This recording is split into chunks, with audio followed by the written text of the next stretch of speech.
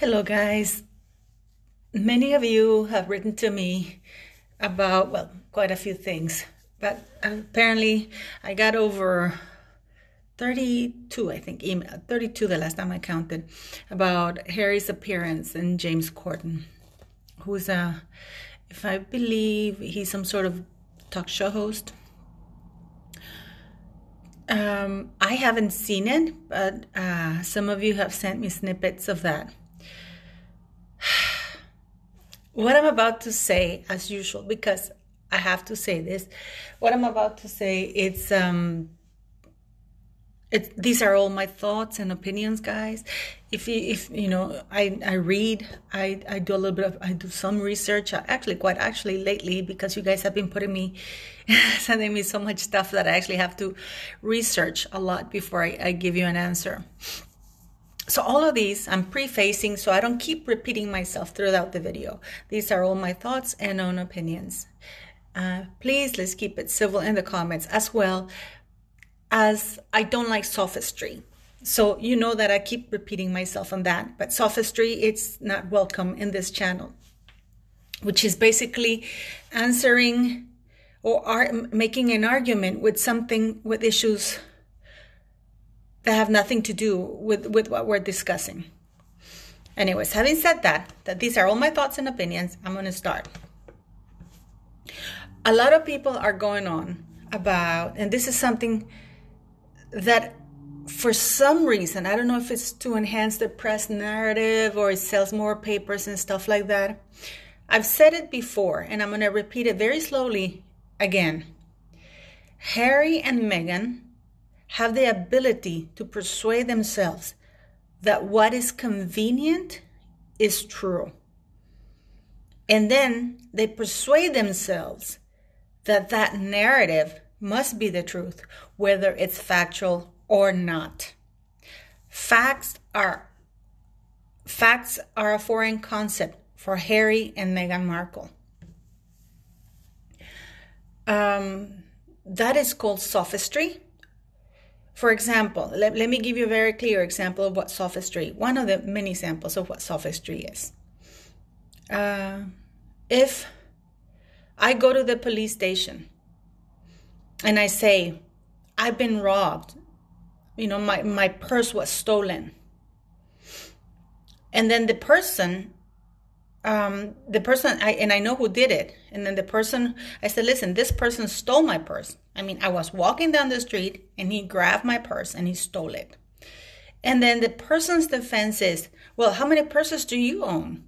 And I'm like, what does that have to do with me, with the fact that you stole this purse? Well, tell me, how many purses do you own? I mean, do you really need that purse? You know, maybe if you hadn't been going out wearing that purse, with that expensive purse, you know. And then they try to turn the attention away with arguments that have nothing to do with the fact that they stole the purse. But so people lose sight of what the accusation was, is that you stole my purse. Doesn't matter how many goddamn purses I have. It doesn't matter whether they're expensive or not. But this is what a sophist does. They throw so many arguments that they hope that at the end of the day you will forget, and they'll tire you out, that you won't remember what the original charge was, and they'll try to make you look the bad person for owning a purse, an expensive purse. That's sophistry. That's just many of the samples. Anyways, so with Harry and Meghan, for them, it's about ride or die. They have to ride till they're dead the lies that they've been saying. From what you guys sent me, because you sent me little snippets, there's two things that came to me. From that, Harry said that no matter what, he's royal. Basically, that is his message. I've only stepped back. No matter what they say over there, he doesn't care what over there, it means the Queen, has to say. The Queen is irrelevant to him. That is his message, loud and clear. No matter what you do, I don't care what you do. I don't care what you say.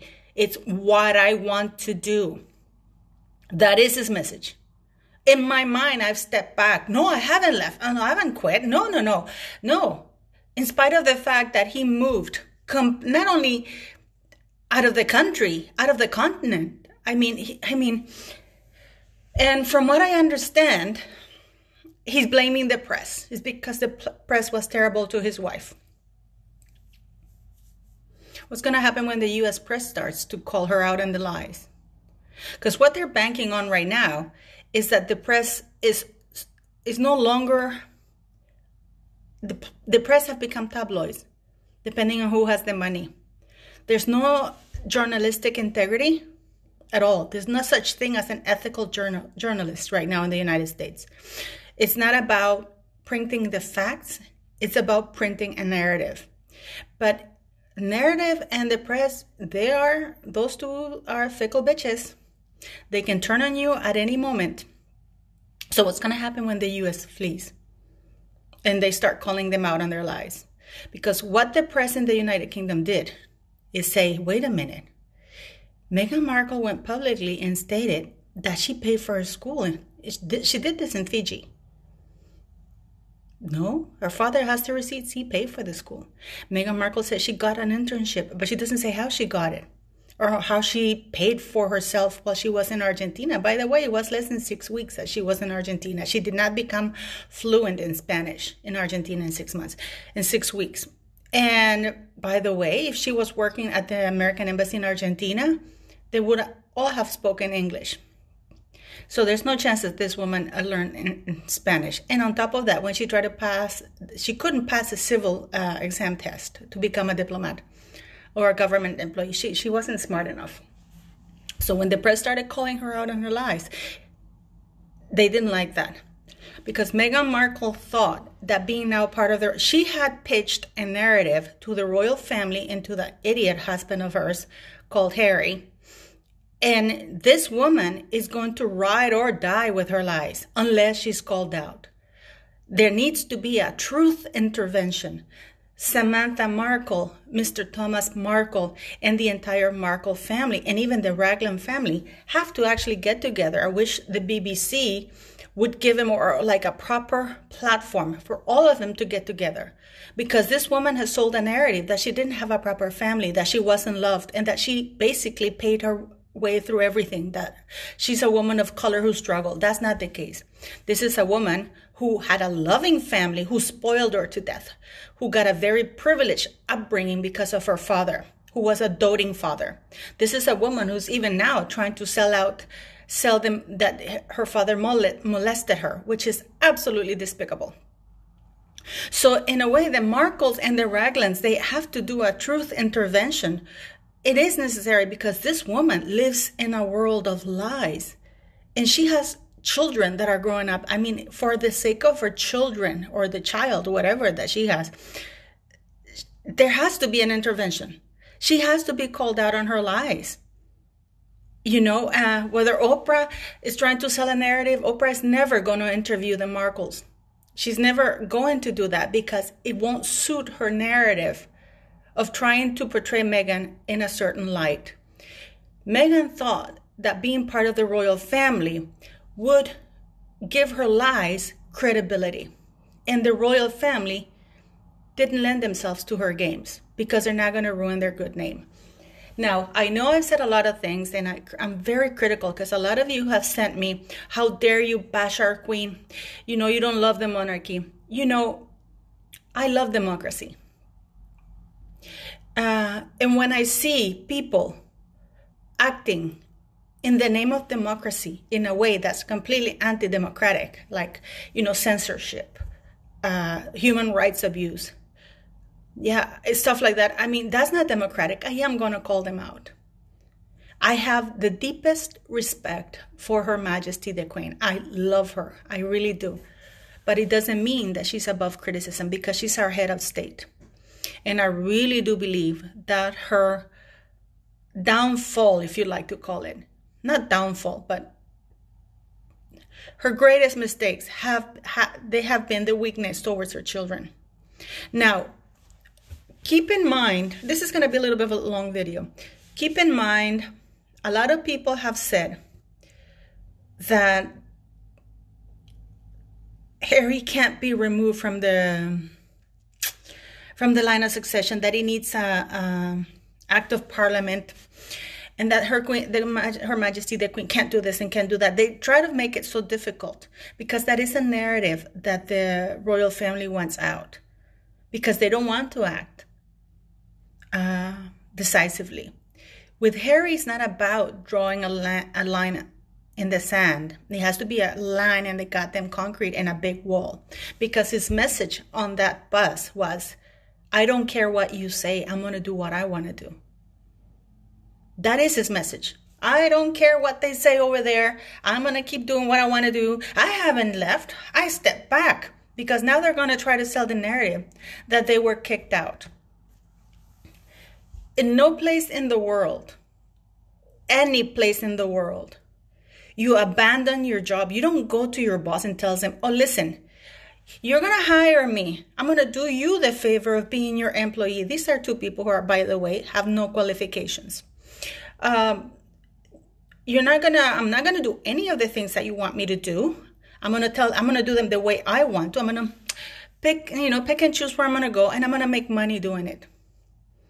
On the side, I'm going to use the name and the prestige and the credibility of your organization, but I'm actually not going to do the work the way you want me to do it. What do you think anybody would tell you in the world? They will tell you to F off. They will not even let you finish the day. They will tell you just don't let the door hit you on the way out. So, but that's the message that comes from me loud and clear. I don't care what you say. So unless, and again, I'm going to say this very slowly. Harry did not lose any titles. The roles and patronages and responsibilities associated with those roles and patronages were removed, finally. But his titles are still very much there. Now, the Queen, Her Majesty the Queen, can definitely, with a letters patent, remove his titles. To remove him from the line of succession, one of the members of Parliament have to propose this in the House of Parliament. They have to sign it, and they have to send it to the Queen for royal assent, what they call it. Now, it's not difficult. It doesn't take long. I'll give you an example.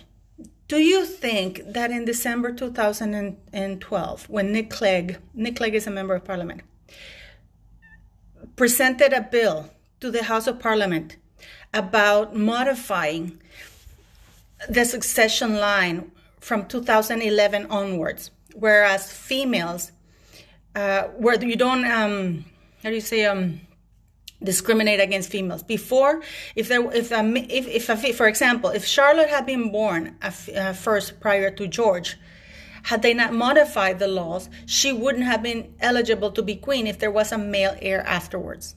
But now, with the modification that was introduced in 2012 and ratified by the Queen in 2013, then it wasn't about sex. It was the sex of the heir. It was about who was born first. That modification. Do you think that Nick Clegg woke up one day and said, "Oh, I'm going to introduce that"? Of course not. There had already been extensive communications with the Queen to introduce that in the way that she wanted. Do you know why that bill says that the succession is only changed from 2011 onwards? Because had they said it to the line of succession should be modified from the day that the Queen of England, Queen Elizabeth, became queen, that would have meant that Prince Andrew would have been bumped down further. And the Queen was not prepared to have Prince Andrew being demoted to, I think it would have been 8th or 9th, because that would mean that Princess Anne and her children would be before Prince Andrew. So all these communications, the point I'm trying to make is all these communications are done in tandem with Buckingham Palace. And it goes really quickly. So Harry can actually, he's not born a prince. Another thing, so you know, Nick Clegg proposed a change in the succession from 2011, right? That was, I believe, mid-December 2012. The Queen issued a letters patent on December 31st, 2012, stating that not only the firstborn of Prince Williams is going to be HRH and a prince, but all of them. Why did she have to make that? You know, because a lot of people assume that Princess Charlotte, of course she was born a princess. No. The letters patent before that stated that only the Prince of Wales and his son and his first male child had the dignity of being called a prince and HRH. So the Queen modified that. She issued a letters patent indicating that all of the children from Prince William would be HRH and prince and princesses. So they're not born. This is not a birthright. A lot of people are mistaken about that.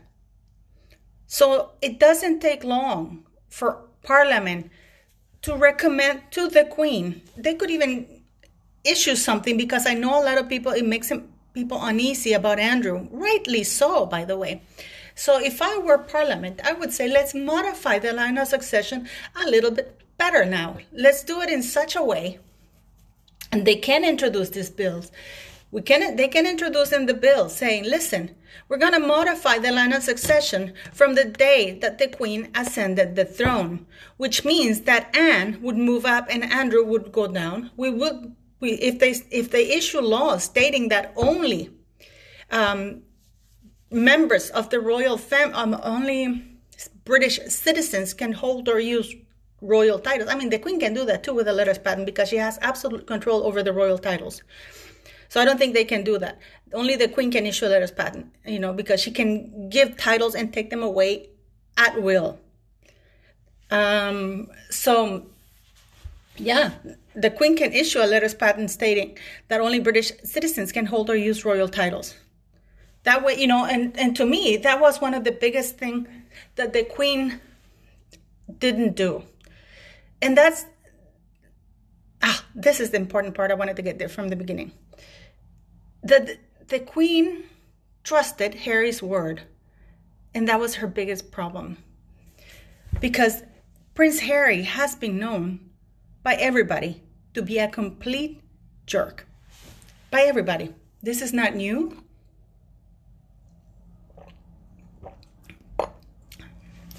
People are worried about, what Meghan Markle's going to say. Meghan Markle's going to lie more. That's all she's going to do. This woman, before marriage, Harry was told, listen, take your time. Get to know this. You know that if you want her to be a working member of the royal family, let her get to know how we do things here, to see if she wants to be part of the working member of the royal family. Like anything in life, you have, when you get, the higher you go up, you have a lot of privileges, but equally a lot of responsibilities. So she was told, listen, honey, before you decide, we're going to give you the freedom. And this is very crucial that the present nobody's talking about. She was told, listen, you can remain a private citizen, just like, for example, Princess Eugenie's and Beatrice's husband, or even Princess Anne's husband. You know, if you want to remain a private citizen, because we understand you're American, you might want to go back to acting, you know, you might want to do things, you know, and that way you're not bound by the restrictions of having a royal title, because you can be yourself, do whatever you want to do, you know, not be in the press, you know, and you can, you know, just go back to the United States if you choose to do that. And if you want to stay around here and you want to see how things work, take your time. Understand what their responsibilities are. Take your time.